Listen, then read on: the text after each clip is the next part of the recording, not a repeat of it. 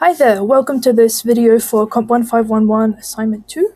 This video is going to be a short one, just talking about this new Pokedex function and what the provided code actually does. So over here I've got the code from Pokedex.c to provide you with this code for the new Pokedex function.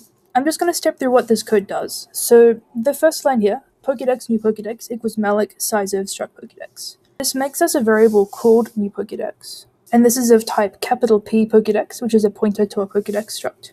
It then says equals malloc size of struct Pokedex, so it asks malloc for enough memory to fit one of these Pokedex structs down here. Once malloc has given us this blob here, that's big enough to fit one struct Pokedex, it asserts that new Pokedex is not null, so it just checks basically that we have been given some memory from malloc, so that malloc did manage to give us some memory, because of course if it hadn't given us memory then we wouldn't be able to use it.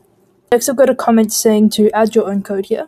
So for stage 1, you don't need to do anything here, but for the later stages of the assignment, especially stage 3 onwards, you'll want to think about adding some other code here to your Pokedex to keep track of some other things. Right now this Pokedex struct that we've got down here just has one single field, the struct Pokenode star head field. That means that it's a pointer to a struct Pokenode, which means it's going to be a pointer to your linked list of Pokenodes. And so this is going to be the pointer to the start of that list, to where it starts.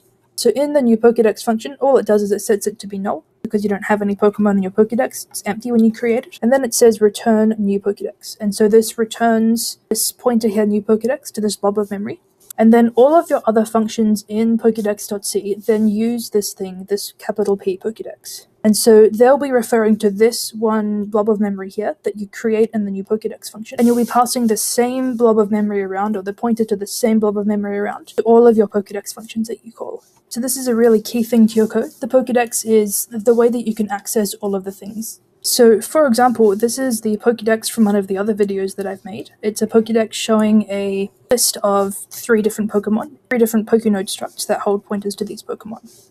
So this Pokedex here, this struct Pokedex, corresponds to this struct here, and this is the thing that would have been returned from the new Pokedex function.